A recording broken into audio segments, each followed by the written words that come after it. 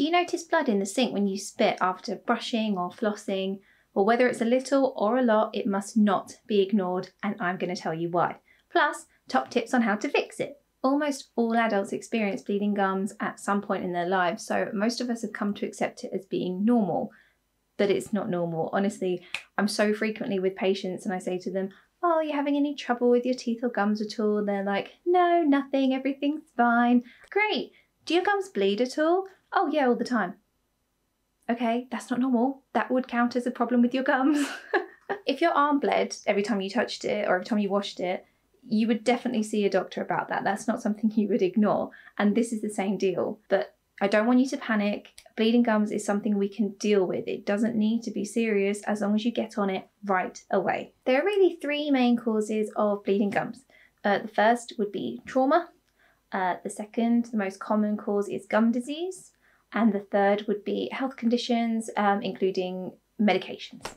So trauma is pretty self-explanatory. It's basically when you've done yourself an injury when you're brushing your teeth. So if you've snapped your floss down a bit too hard and nicked your gum maybe, or if you're using a new head on your toothbrush, which you should be doing every 3 months, by the way, and the bristles are a bit hard still and you're brushing a bit too hard, you might, graze your gums and that would cause some bleeding. The way you'll know that this is the cause of that bleeding is, well, first of all, you'd probably notice the pain when you create the injury. You may be able to see a little nick in your gum or a graze on your gums. Also, it'll be a one-off bleed, so they won't bleed every day. If you were to do the injury tonight, for example, by tomorrow morning when you brush, as long as you don't repeat your injury, your gums shouldn't bleed. So you'll know that was a one-off, and you should know to be a little less heavy-handed next time. So the second cause, most common cause of bleeding gums, is gum disease, otherwise known as gingivitis in its early stage. As gum disease progresses, it gets new names. So gum disease is caused by plaque bacteria. As soon as we finish brushing, plaque starts to build on our teeth again. When we're breathing in, when we're talking, when we're eating, when we're drinking, bacteria is sticking to a clear film on our teeth and building up that creamy white substance that we know as plaque. Plaque contains bacteria, and so if it's allowed to linger on your gums for too long, our body responds with an immune response. So it rushes antibodies to your gums to protect your body from that bacteria. And the symptoms of this include bleeding gums, maybe some swelling, also a bit of soreness possibly when you're flossing or when you're brushing. If you're only getting bleeding in a specific area, so not everywhere, just that maybe just here or just there, and you don't usually get it, but I just noticed they're bleeding today, the chances are you may have missed a bit when you were last brushing. So when you brushed this morning, maybe you were in a bit of a hurry, maybe the kids are wrapped around your legs if you've got children like mine, and you didn't brush as well as you usually do. And so a bit of plaque has been left in this area. All day, your body has had a chance to respond to that plaque being there. And so when you then brush tonight, you brush your teeth and that area bleeds because there's antibodies there that are protecting your gums. If you notice this, the key thing is to brush that area really well. Okay, so going back to my earlier analogy of the arm that's bleeding, I know that if we had a bleeding arm, we wouldn't keep touching it knowing that it's bleeding. Unfortunately, with our gums, it's kind of the reverse. So if an area bleeds, we need to brush it more. We need to stimulate it more. The complete opposite if anything else bled. So you need to keep that area as clean as you possibly can because you know you missed it last time. As long as you do that, in the next couple of days, that area will be fit as a fiddle again and everything will be fine. If, however, you notice that specific areas are bleeding constantly every day, no matter how well you're cleaning it, they're always bleeding, or if your whole mouth seems to be bleeding, it's not specific areas. It could be that some of that plaque has been there for a long time and has had a chance to harden. When plaque hardens, we call it tartar or calculus, same thing. And you can't remove that at home. A toothbrush and floss is not going to get that off. You're going to need yourself a happy hygienist or a lovely dentist to take that off for you. And once that's gone and you've had a good professional clean, all that tartar's gone, if you resume really good oral hygiene habits at home, you'll be absolutely fine. Your gums will restore back to health because they will stop with the immune response.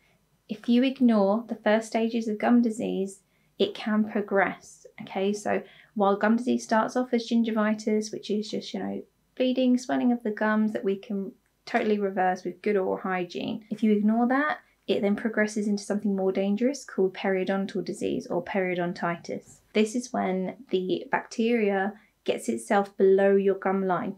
So instead of just attacking the gums, it's now able to attack the bone that's holding your teeth in place. If it does this, your teeth are going to get loose and they could even fall out if they're left, if it's left untreated for long enough. There is treatment available for this, so please don't be scared.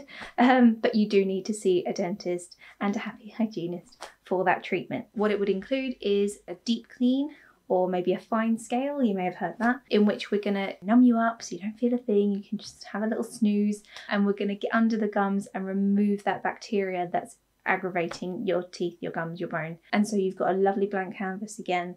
And then when you go home and you have exemplary oral hygiene habit, you will be absolutely fine.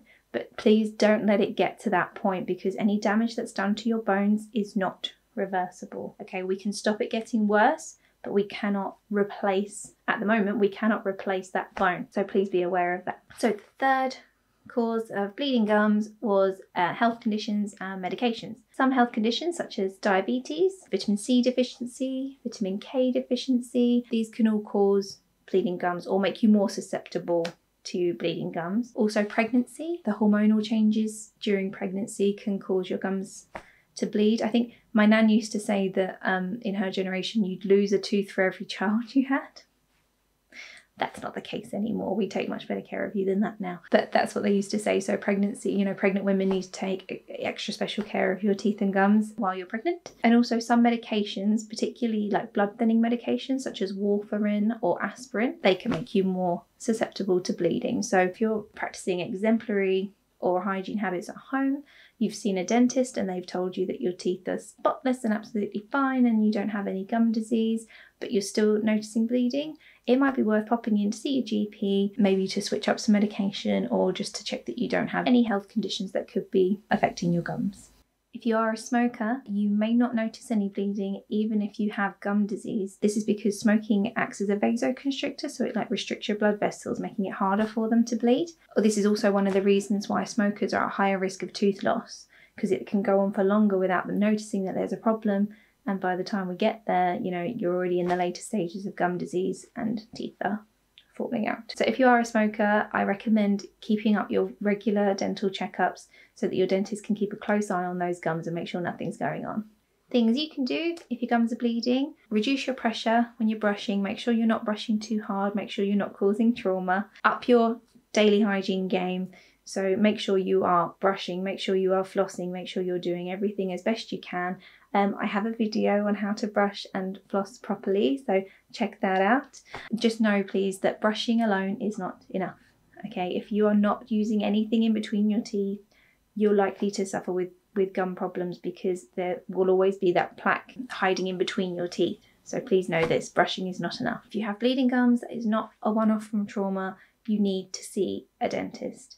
Okay, the dentist will examine your gums, see what stage you're at in gum disease, if it is just a specific area, if it's everywhere. They will bespoke an oral hygiene plan to you, to your needs, let you know exactly what you need to use and where you need to use it. And either your dentist or your hygienist will do a professional clean for you and remove every little bit of plaque and tartar, so you've got a lovely blank canvas to work with, which is going to make your life so much easier at home. And then you're ready to fight your way back to gum health. If after doing all of that your gums are still bleeding, pop in and see your GP just to make sure nothing else is going on. Or if you already know that you have a vitamin deficiency, if you're pregnant, if you have diabetes, or if you're on a certain medication, there might be a way that the GP can help you, improving your oral health as well. There are some mouthwashes on the market that are specifically for bleeding gums. I would recommend only using medicated mouthwashes under the recommendation of your dentist. The reason for this is that some of you just won't need them.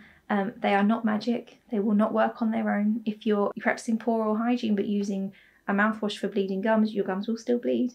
You'll just be paying out lots of money for a medicated mouthwash for nothing and literally spitting your money down the drain. Also, many of these mouthwashes, they contain an ingredient called chlorhexidine, which is wonderful at fighting off bad bacteria. But it's also really good at staining your teeth because the way that chlorhexidine works is that it grabs on essentially to the bad bacteria in your plaque, but it also grabs on to the colour in anything you eat or drink. So you end up, I mean, I've seen people that have been using like a Plaque mouthwash for a full 6 months, and they come in and they're like, oh, I've been really good, I've been using this special mouthwash, and they open their mouth and they've got black stains all over their teeth, and I'm like, oh Lord help me. It's so hard to get off. It does come off, but it's so hard. I would recommend only using medicated mouthwashes under the instruction of your dentist or hygienist. Otherwise, just stick to a fluoride mouthwash and brush and floss as best you can. So, to sum up, bleeding gums are not normal. Please don't ignore them. Healthy gums shouldn't bleed. There are 3 main causes of bleeding gums. So, trauma, gum disease, the most common cause, and health conditions or medications. Please see your dentist if your gums are bleeding so that we can examine you, give you a tailor-made oral hygiene program and a really good professional clean. Practicing good oral hygiene at home is your best defense against gum disease and bleeding gums. If you're a smoker, it's a good idea to have more regular checkups and cleans to help you to stave away gum disease as you are at higher risk. See your GP regarding bleeding gums if necessary. Brushing is not enough. Do not waste your money on magic mouthwashes unless told to do so by your dentist. And until I see you next time, keep smiling.